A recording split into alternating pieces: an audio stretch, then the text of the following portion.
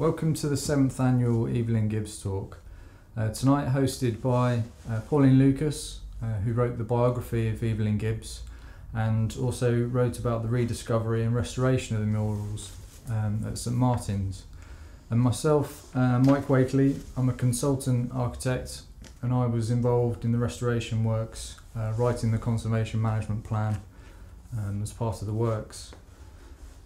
We were both part of the project team that was responsible for the extensive reordering at St Martin's, culminating in the Heritage Lottery funded project completed in 2014, which is part of the restoration of the two Evelyn Gibbs murals either side of the east window.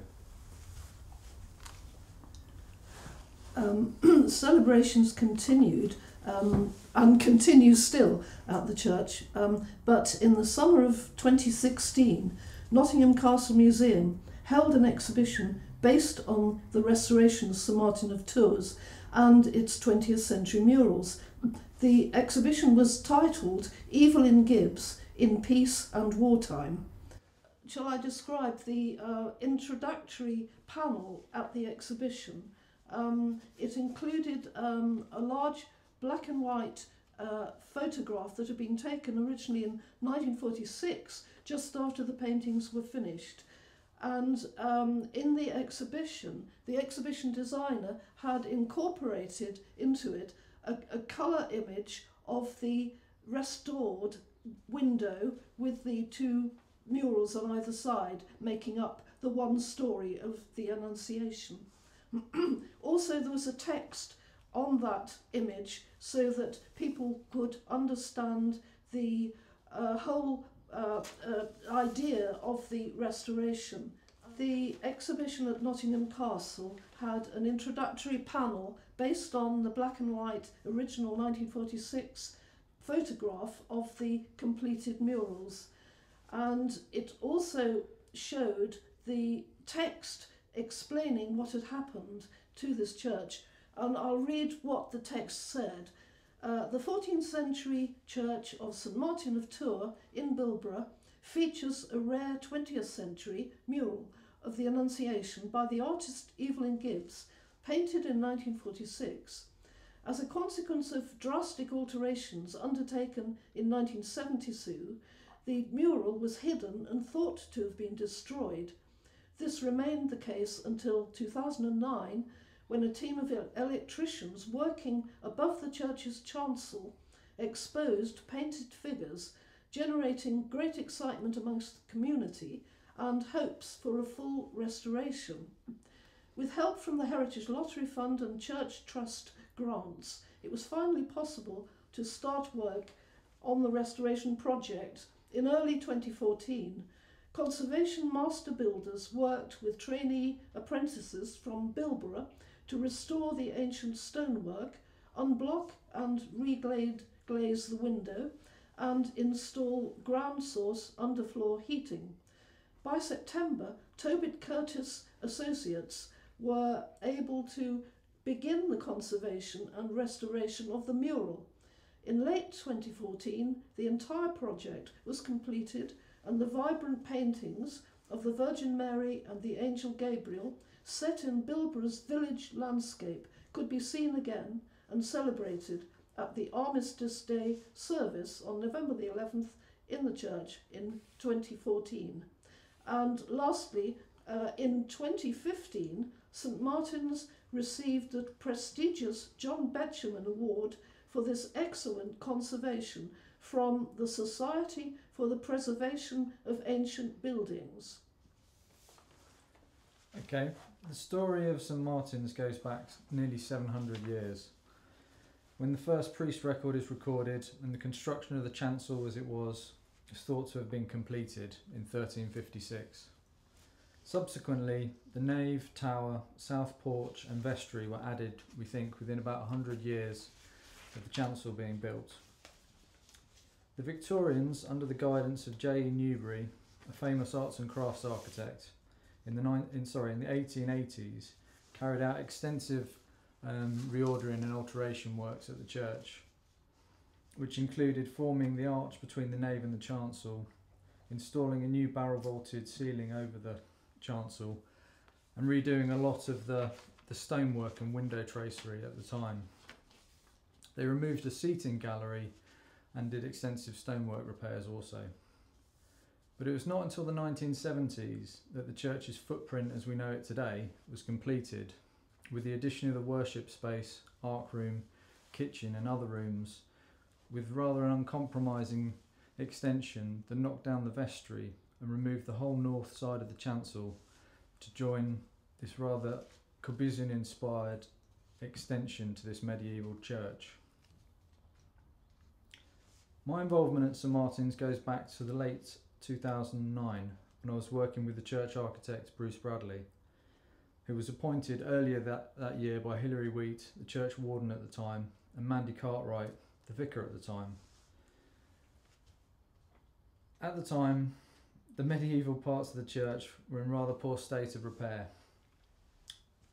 With the church on the buildings at risk register, Bruce was tasked with raising funds from English Heritage's Urgent Works Grant Scheme to start tackling the most pressing issues at the church.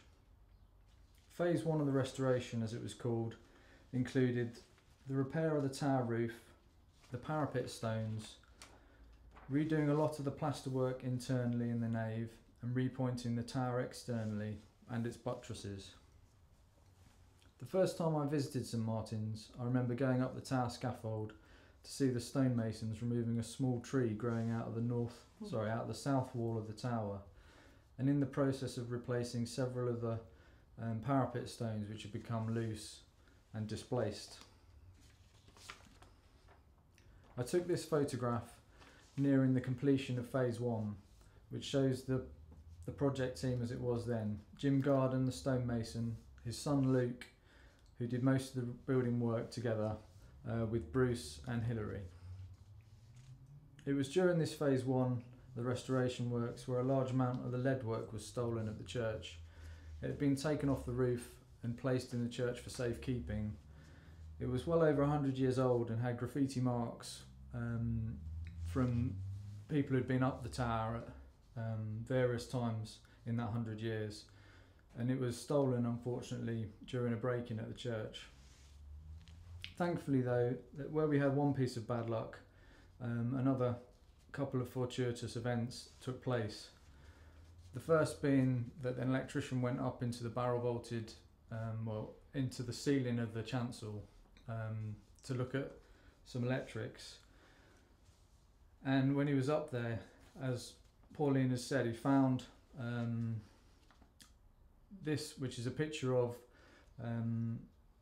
Gabriel and the Annunciation murals either side of the blocked up east window.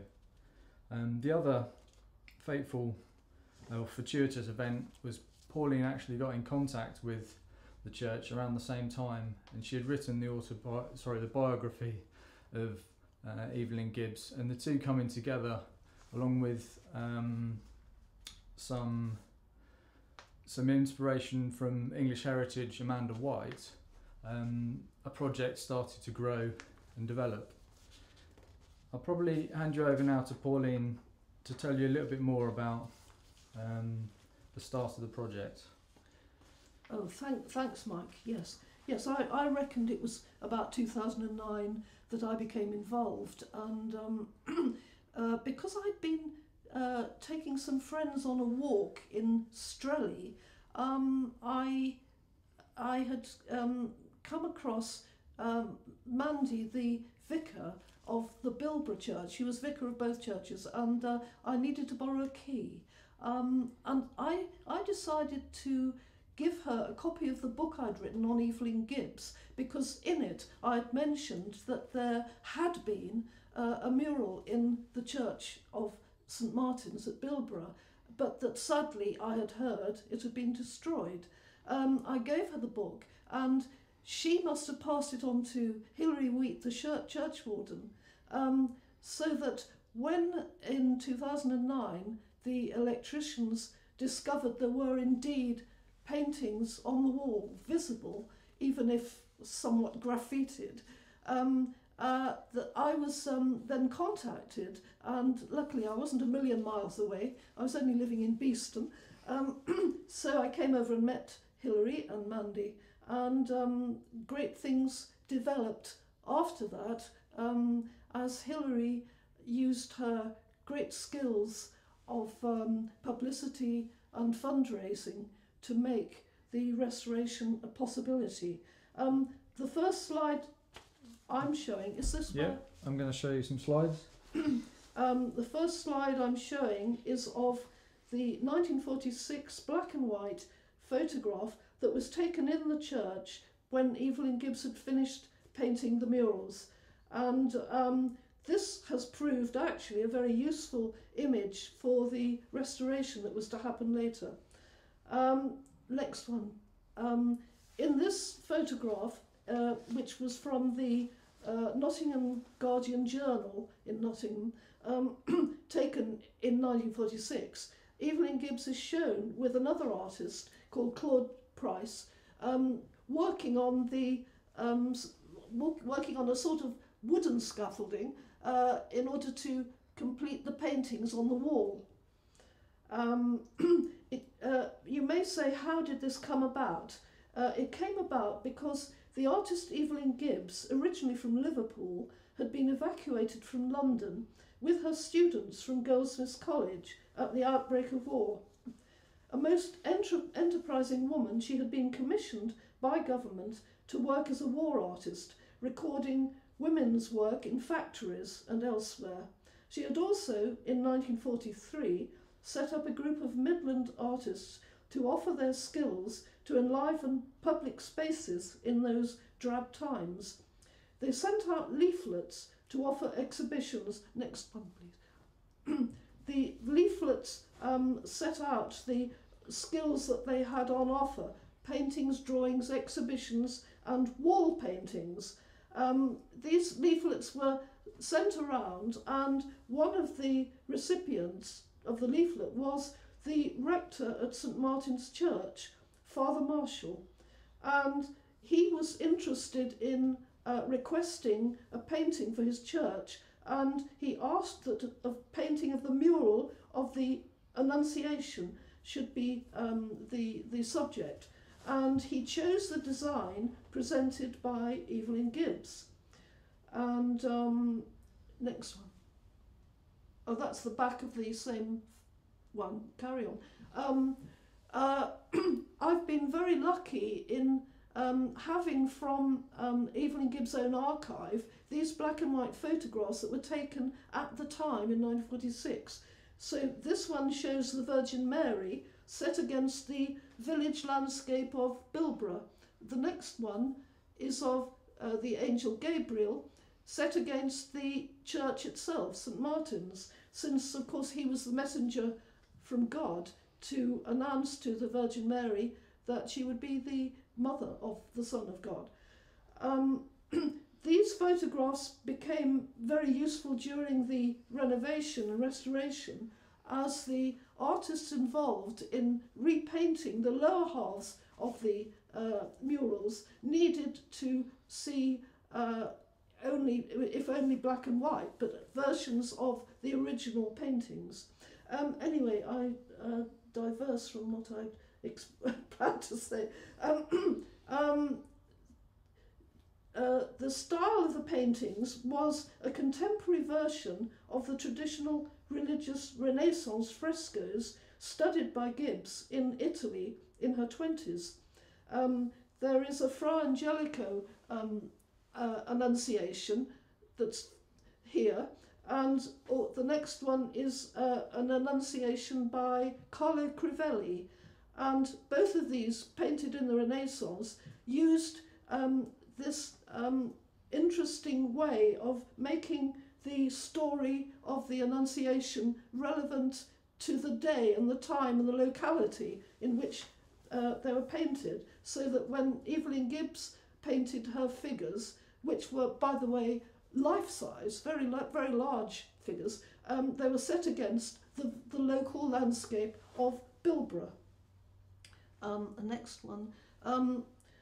Moving ahead to the restoration itself, during the building work in the church that Mike has been responsible about perhaps would like to talk at this point. Yes, certainly.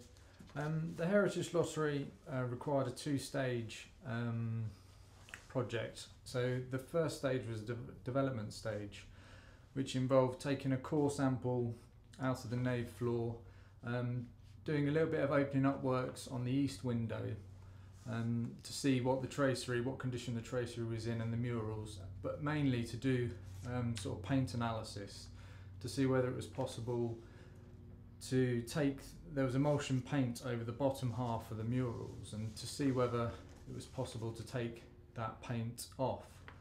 So that development stage was the first stage that Heritage Lottery required, and the second stage, following on from that, was the capital works phase, which costed around £380,000 worth of work at the church.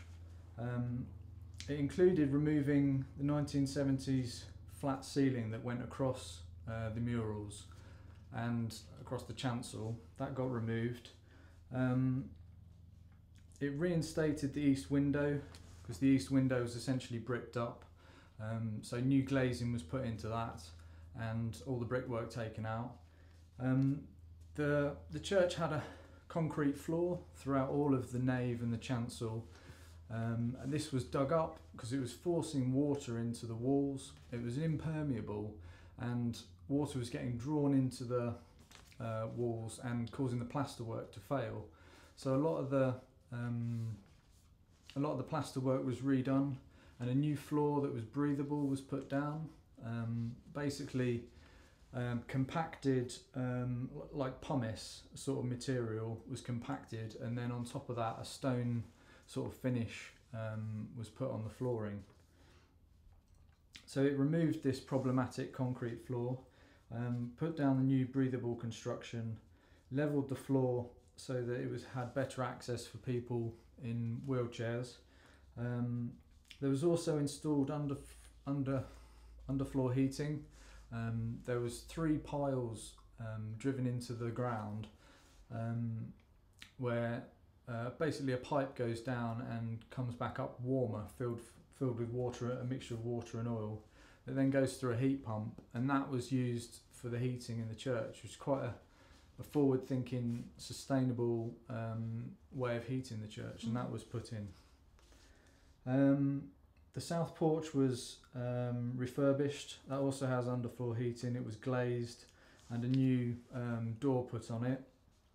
A lot of the windows had been damaged, so there were some window repairs. There was also grills put on the windows, powder coated frames that went to protect the stained glass on the outside, and a lot of repointing work was done in terms of taking out old stones that had been wind damaged and eroded. The whole of the south side of the chancel and the nave were repointed, and the east end as well, with a new window in the east window.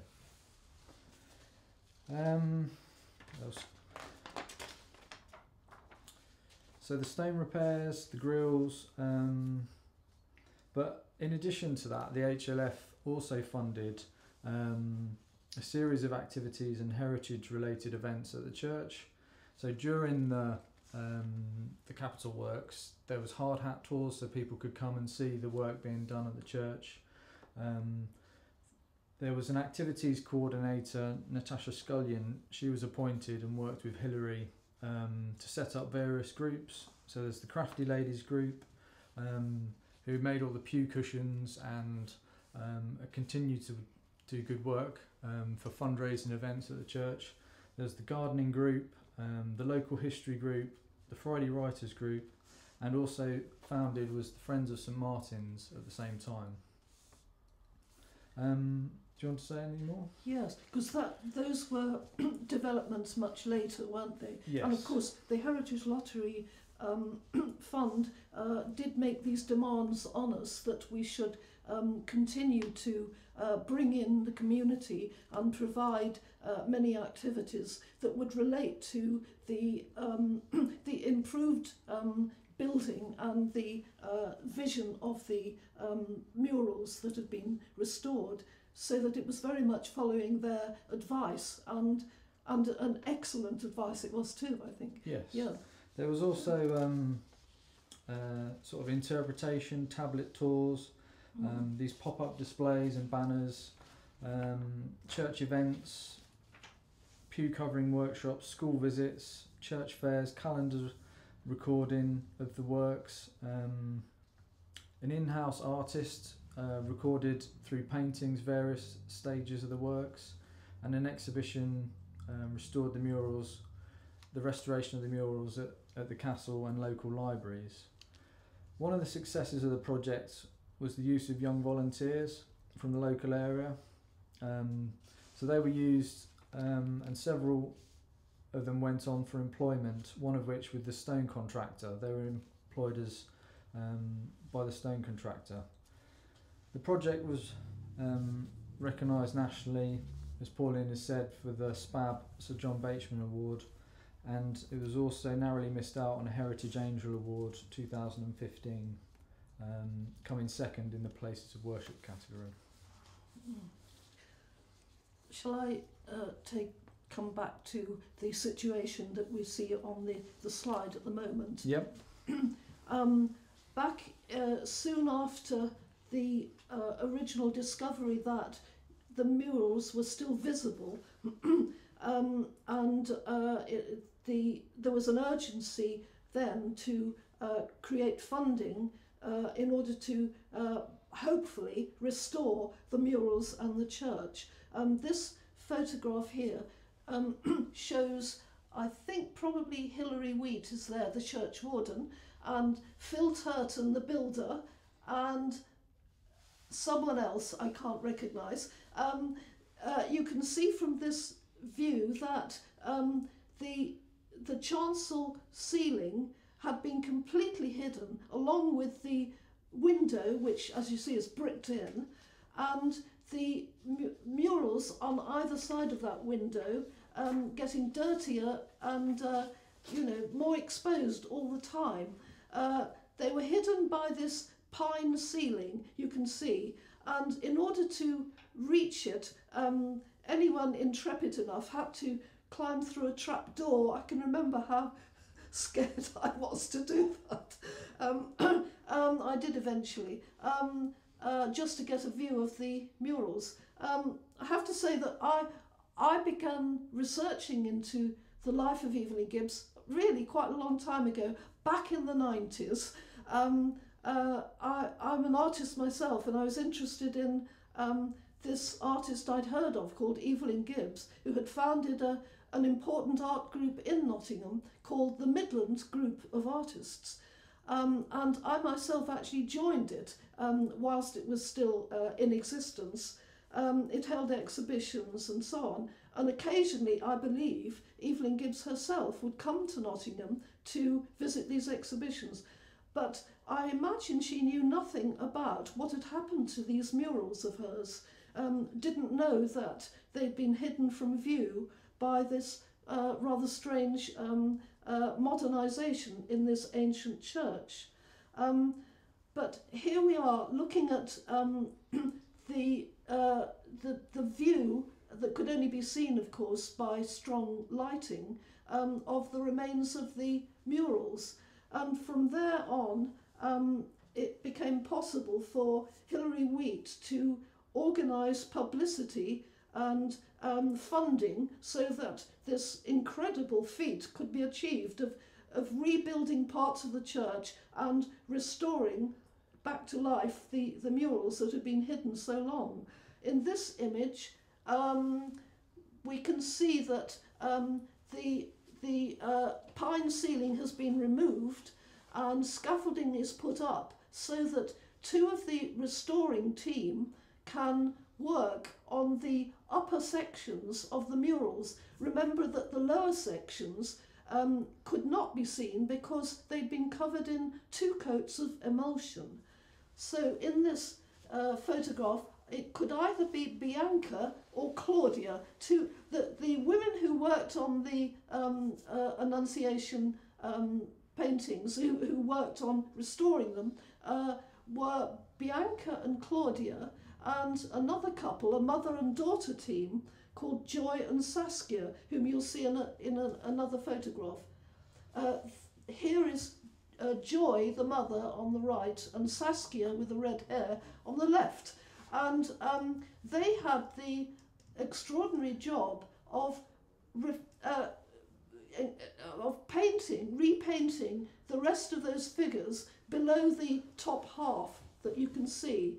And they used the black and white photographs that I'd been able to provide for them from Evelyn Gibbs' own archive, and they also had the colouring they could see from the murals above for the correct paint colours that they would use. This was done incredibly well and beautifully, so that nobody would know there had been a repainting of the lower half. Next one, please. This is a view simply along the nave of the church to the far end, a view that hadn't been possible for years because the nave had been blocked off by a large curtain, and the chancel had been hidden by this false ceiling, so that no indication at all was there of the murals that had once been there. And here is, I think it's Claudia. I was there in the church quite a lot, and I think this is Claudia. And the work they had to do was extremely careful and fine in very carefully cleaning areas of dirt, and in a few cases slightly adjusting a surface which had flaked off. But these are fine, expert conservators, and their work was incredibly well done. And the next slide is of Claudia, and she is working on the angel Gabriel, and before this photograph she had to remove the graffiti that surrounded his head, where builders had used pencil, I believe, but I hope it wasn't biro, to draw glasses and a beard onto the angel Gabriel. But this was successfully removed and gently restored in ways that only conservators know how. A brilliant restoration. Next one, please. And of course here is the result of this wonderful work. The entire window, luckily it still had the stone tracery, and the expert glazier, Mike, I can't remember his name, prepared a very simple scheme of clear glass with some colouring in the upper sections where the patterning suggests different shapes, and it gave a very clear and gentle light, and was absolutely perfect for the murals on either side. And that was the successful culmination of all the work in the of conservation. I don't know whether I should go on now to talk any more about Evelyn Gibbs. By all means. Oh, okay. Well, the next slide will be I think Evelyn Gibbs. Yes, Evelyn Gibbs. Before she came to Nottingham, was a lecturer at Goldsmiths College in London, and this photograph I came across amongst Evelyn Gibbs' own photographs in her archive. Evelyn Gibbs is in the central position there, with dark hair parted in the middle, sitting cross-legged on the steps with other members of staff. It will be in the 1930s, before she came to Nottingham. She'd been appointed to teach in Goldsmiths because she had become an expert in child art education, because she wrote a book that became famous at the time, which is on the next slide, The Teaching of Art in Schools, which was reprinted for many years. So this edition and this cover came in the 1950s, I believe. It was first printed, though, in 1934. So that's some of her background, and she continued as an artist and a teacher. She carry on. This is a wartime page from a newspaper in Nottingham, just to remind you that she was working in Nottingham in the wartime, and she was a practicing war artist. She'd been appointed to make drawings and paintings during the war that the government required to show the work of women during the war. This one is of the blood transfusion unit, which it's possible was in the university at the time, Nottingham University. Next one is another blood transfusion drawing. Both of those are in the Imperial War Museum in London. and here is a drawing that she was asked to do in Nottingham in the Raleigh's bicycle factory, which had been turned over to wartime work. So they were making munitions of some kind, and these women were, had to cover their heads so they didn't get, I don't know, grease and dangerous substances, I'm sure, whilst they were working. She made many drawings in the Raleigh factories, and some of them are now in the possession of Nottingham Castle, but I don't have the images for you. In order to go and draw in the factory, it was wartime, remember, she had to have a permit, and this photograph shows the permit to allow her to go into the factory in wartime, and written in green ink. Yes, thanks. She was also asked to make a painting of the WVS activities in Leicester, the Women's Voluntary Service, that is. So she made this painting of an occasion where mothers and children were offering each other spare clothes during the wartime, a sort of swap shop. Not exactly a charity shop, because I believe they were giving them away. So she made this painting, and it also is in the Imperial War Museum, and it's called the not terribly beautiful title, the WVS Clothing Store. And there is a photograph I found, thanks, of Evelyn Gibbs sketching in Leicester a little boy or girl who has been offered some clothing at this occasion. So during the time that Evelyn Gibbs was in Nottingham, because she didn't live all her life here, she was often reported on in the local press. She received a lot of publicity, in other words, and I was lucky to be able to make use of these when I wrote about her. Next slide. I wasn't going to bother with these, but this is the famous Laura Knight from Nottingham, a war painting she did that was commissioned by the government of a woman working in industry. But I'll bypass these, but you may not want me to go any further. Maybe Mike wants to come in now.